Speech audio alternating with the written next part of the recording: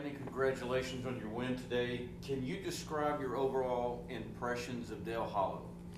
Well, thank you. And, you know, when I first pulled up to Dale Hollow, I immediately thought smallmouth mecca of the world, right? That's where the world record's held. And I really thought that that was going to be the dominant species. But by the end of the day, 3/4 of my fish were largemouth. And that really kind of shocked me. But still think that it's an absolutely amazing lake, full of fish and beautiful scenery. So at the end of the first period, your total weight was 22 pounds and 2 ounces. Did you feel pretty confident at that point with a little more than 13-pound lead? You know, getting a start like that in the first period of MLF is, I mean, that's kind of what you dream about. You know, those are the starts that you want. And it just gives you a good cushion, but it's never safe. You know, with every fish counting in this format, guys can catch a bunch of 12-inchers and really catch up, and you know, that kind of happened throughout the day a little bit. You only caught one fish in the entire second period. Did you start to worry a little bit? You know, the second period kind of wore on me a little bit. I had decided that I was going to try some new things. I didn't want to get stuck fishing just one specific area.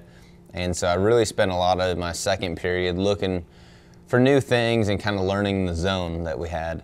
And I only caught one, and Mr. Brent Chapman kind of put the hurt on him in the second period and really got some big weights. So by the end of the second period, like you said, Brent Chapman was within less than 6 pounds of catching you. What were you feeling at that moment? And I definitely started feeling some pressure when you go from having almost a 13-pound lead down, you know, literally cutting that lead in half.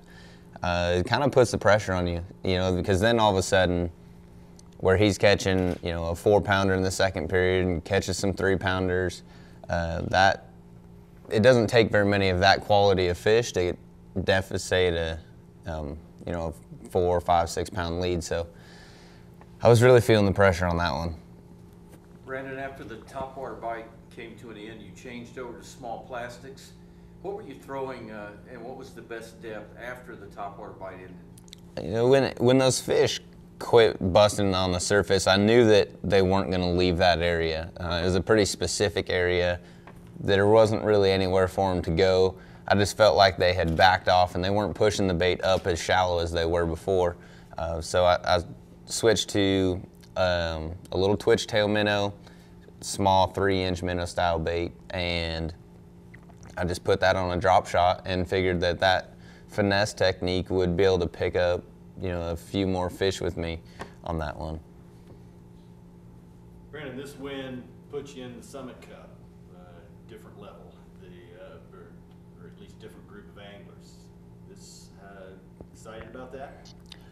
I am excited about getting into this, you know, into one of the cups. I haven't got to fish one of those yet. I fished against some of those guys in other circuits, but when it comes to MLF, it's a whole new format, and you see a lot of anglers, you know, shine in that format, and so I'm pretty excited to get to finally fish against that group of guys in this format. Brandon, this was your third MLF event. How do you feel about the tournament format? This format it's unlike anything else. It definitely messes with your emotions a lot more, and you have to approach it in a completely different mindset, because, you know, there was one instance today that I was actually away from the area that I'd caught them in the morning. It was during the second period, and I looked over and I saw another boat sitting right where I had caught all those fish in the morning. And normally in a, you know, regular format tournament, I wouldn't know what everyone was catching. I would be worried, and I would probably run over there and try to defend that area.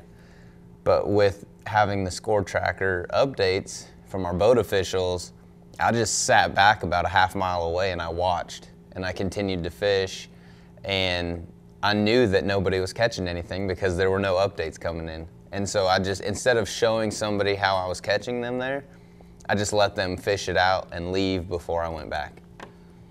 So talking about the pressures of the game, Brent Chapman climbed to within 1.5 pounds in the third period.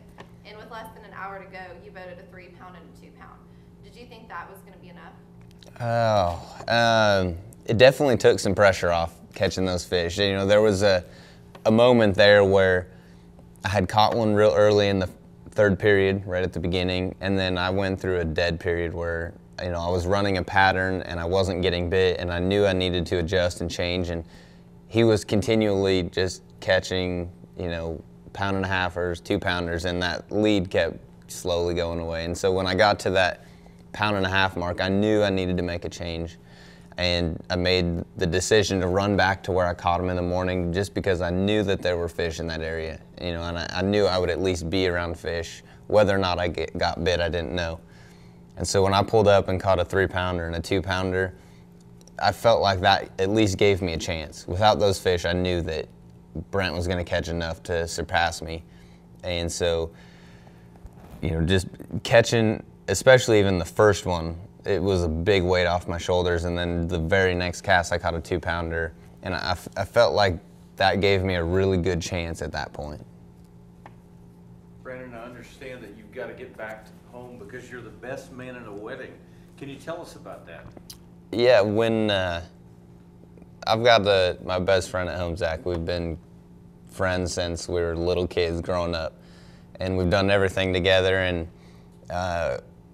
I've known his fiance now at this point. I've known her just as long as he has. I was with him when he met her, and so she's, you know, just as good of friends as he is.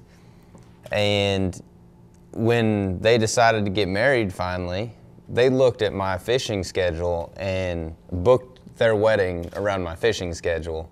Well, we had a conflict in the MLF Selects, so this event got rescheduled, and it got rescheduled on the one open week that we had, because we don't have very many open weeks in our schedule. And so, you know, luckily I was able to make things work.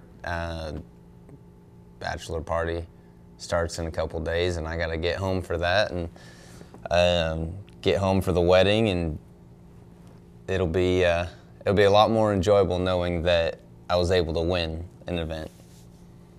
So it's brutally obvious you've dated this woman in the past, so do you have conflicting emotions about this event? No, I've not dated her. Luckily I've not dated her. That would make things maybe a little bit awkward, but I was with him when I met her, and we walked in. He said, "I called the blonde." I said, "All right, she's all yours." And the rest is history. Brandon, you've been very successful at a lot of different levels. Very short career, but very successful career. How does winning today, how does that rank among all the other things that you've done? I really, really hate losing, and I really like winning. And so each win for me kind of has its own feeling, its own importance, right? I mean, they all have a different level of importance for me. Not really, I guess, any one more than the other. You know, but to get a win in this format finally, kind of, I guess, solidifies me fishing in this format, just personally. And, you know, I guess just being able to make those adjustments, where last year I had a very subpar year in this format, to be able to make those adjustments throughout the day and kind of close it out was definitely a good feeling.